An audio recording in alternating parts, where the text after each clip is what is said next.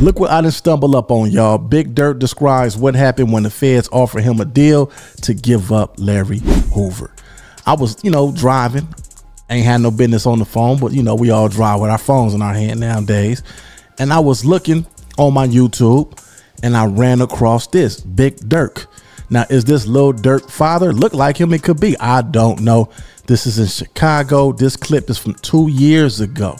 And when I heard him speaking on when the feds picked him up, tripped me out, y'all.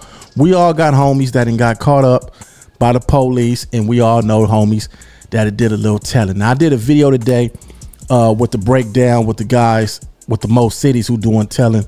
And, somebody said, oh, they got snitches in Compton too. Yes, they do got snitches in Compton. They should have put all the cities on there. I don't know why they just pinpoint out the ones that they put up there, but they should have had every city on there, because we all know people that got out. Now, this case right here, the feds is a little different from your local police department. The feds, they get out dirty, y'all. And when y'all hear this gonna trip some of y'all out, man, because I know some homies too. I know a couple of guys that got caught up. And I'm like, why they not going to court, man? What's going on with their dates? You've been fighting this for a long time. You continue to fight. What is going on? This makes it clear of what's going on. Let's get into this though, y'all. So when you first caught your case, your federal case, how did that actually transpire? Well, actually, I was on my way to 26 in California to go to a court proceeding. So soon as I was walking up the stairs to go through the doors, the feds was coming out the door, and they grabbed me right then and there, took me to another side door, right out the back behind the building, into a car, and shot me down there on Van Buren to the federal court building. They put me in this interrogation room, and it was a couple of agents in there. It was the U.S. attorney in there.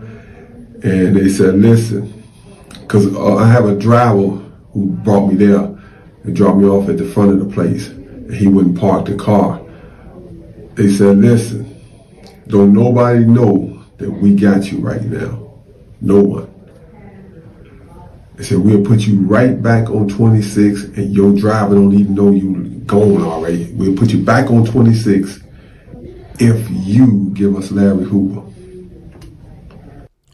That's the part right there that tripped me out, y'all. These people will pick you up and say, you know what? You want to go home? You want to get back to your kids? You want to get back to that woman that you sleep with and make love to every night? You know, the one that do the special things that you like her to do? You can get back to her, man. And shout out to the Shy Podcast. Like I said, this clip is a couple of years old, about 2 years old, but that's how they getting them, y'all. They pulling them over, catching them dead bang, pulling them in these rooms and say, look, nobody know we got you. Your homies don't know, we'll let you out free. Give us some information. A lot of these dudes looking at it like, man, I'm 40, I'm 50. Man, I can't go in there and do no 20s. I'll be 70 years. Man, the game is over.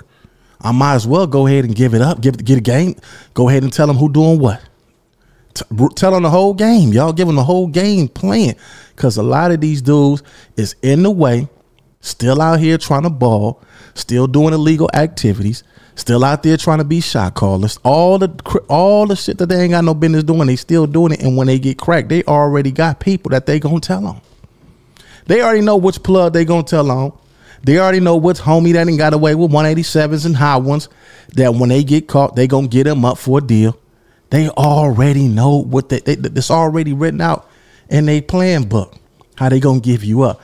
So when I heard that part right there, can y'all imagine all y'all big homies as well as little homies that's out here hustling, grinding? Some of them never been to jail, and y'all wondering when they do get caught, how is they getting back out?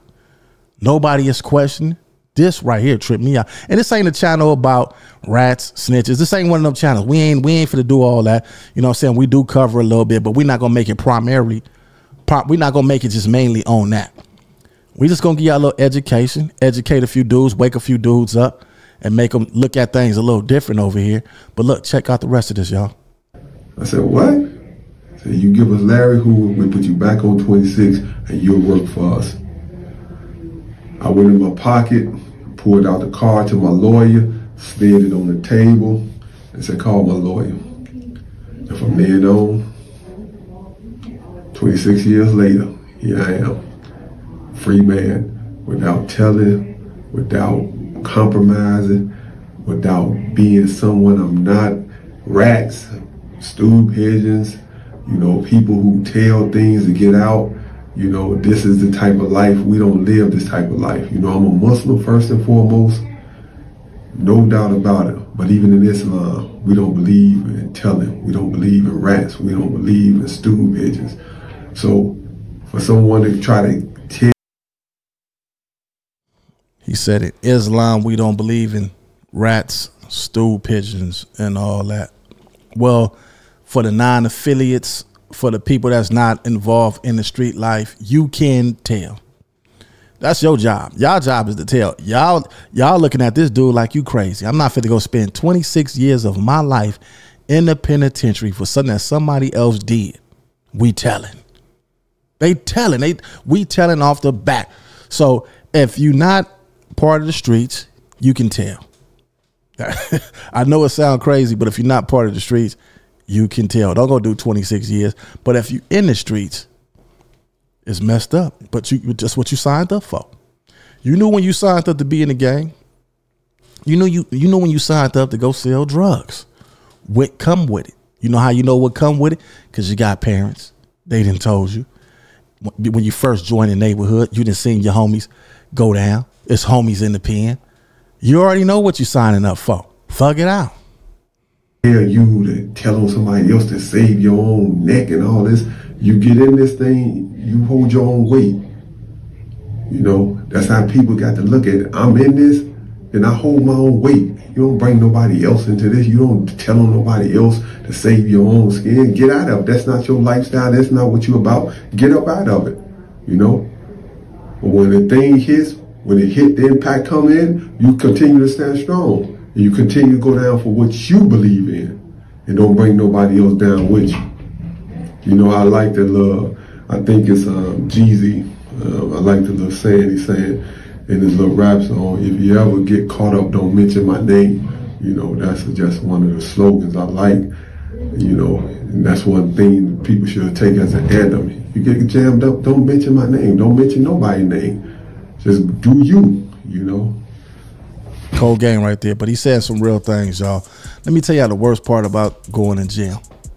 The food is nasty, y'all. Let me tell y'all a story, man.